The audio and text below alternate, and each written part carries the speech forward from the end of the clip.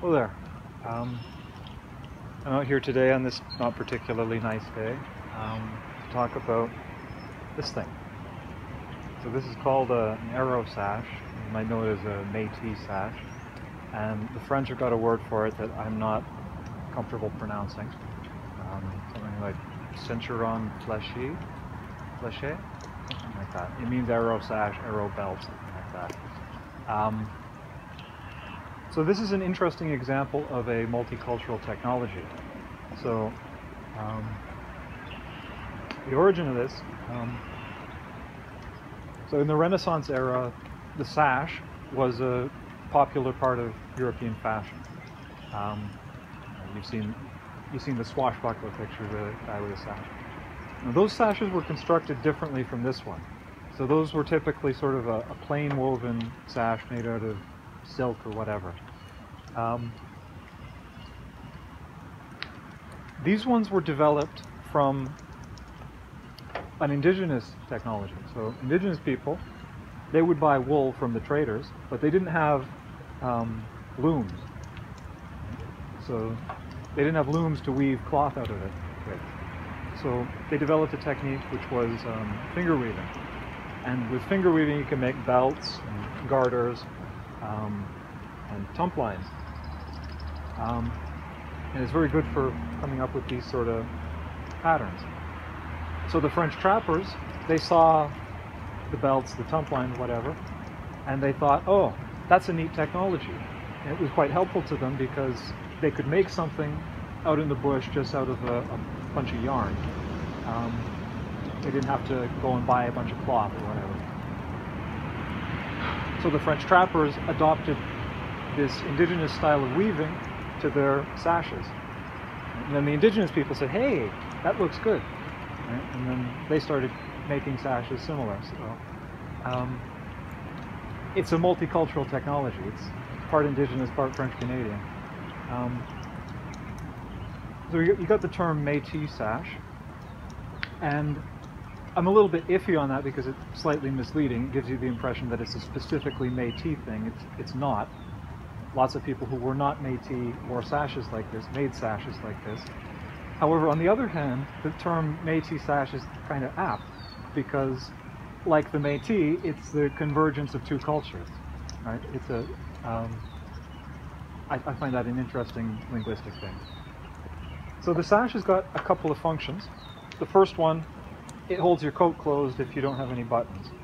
So a lot of coats back in the day, they didn't have any buttons, so tie a sash to hold it closed at the bottom, get a scarf to hold it closed at the top. The second function makes you look nice. The third function is that it's pockets. So a lot of old coats, a lot of old clothing, they don't have pockets. So there's three ways that this thing can serve as a pocket. Let me get my knife. I got my pocket knife. So if you got something long like a axe, you can just sort of stick it in your belt, loop the blade over the top, and the axe will just stay put. Right? For something like this, pocket knife, I can push it through. So if I just stuck that in there and I walked around, it would eventually fall through if I wasn't continually adjusting it. So the second way that you want to use something like a pocket is, so if you want to use the belt as a pocket for something small like this, what you do is you fold the belt such that it's a little bit like a pocket.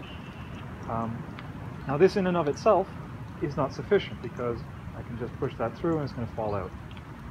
So what you do, you notice that the belt, the sash has got two layers here. You take the inner layer and you fold it like a pocket, and then you take the outer layer and you put that over top to hold everything in place. Now I push on it and it's not going to fall through.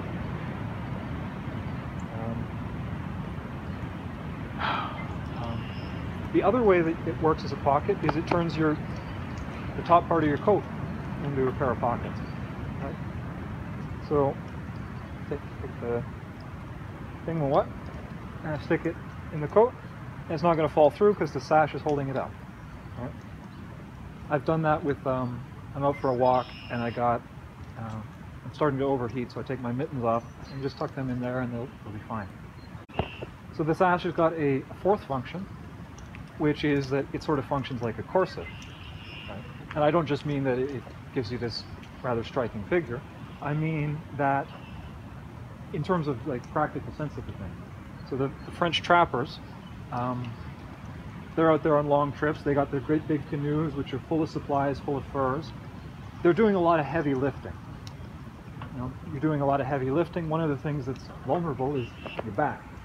So you do the sash up tight enough, and if you got a wide enough sash, it'll reinforce your back, help to prevent injuries. Right? Ensure that you're lifting with your knees, not with your back. So the other thing it does is it holds your guts in. So a lot of those French trappers, because they're doing a lot of heavy lifting, it was fairly common for them to get hernias. So sash like this, you do it up nice and tight, hold your guts in if you get a hernia. Unpleasant thought, whatever. It also has additional sort of situational uses. If you had a long enough sash, you could use it like a burden strap, like a tump line, to support, let's say, buckets of water, or drag your canoe, or whatever, this, that, and the other. Additionally, like it's a long piece of cloth. You could use it as, let's say, a bandage. You cut your arm pretty badly, bandage it up, tie it around your upper arm to use it as a tourniquet, so on, so on, so on. It's a useful piece of equipment. It doesn't just look nice. So I think I'm going to show you how to tie it. There's a little bit of a tricky technique for tying it. I'm going to do this. Okay, so you got the sash. You take the sash and you fold it 90 degrees about there. You hold that fold to your hip. You take the rest of the sash and you loop it around your body, trying to keep it flat.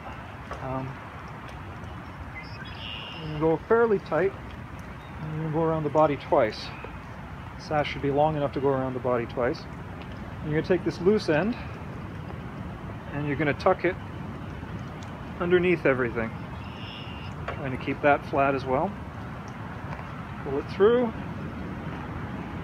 straighten it out, tighten the two up, straighten it out so it looks nice, and there you go, the arrow sash. Thank you for watching, and I hope you found this interesting. Better get in, warm up.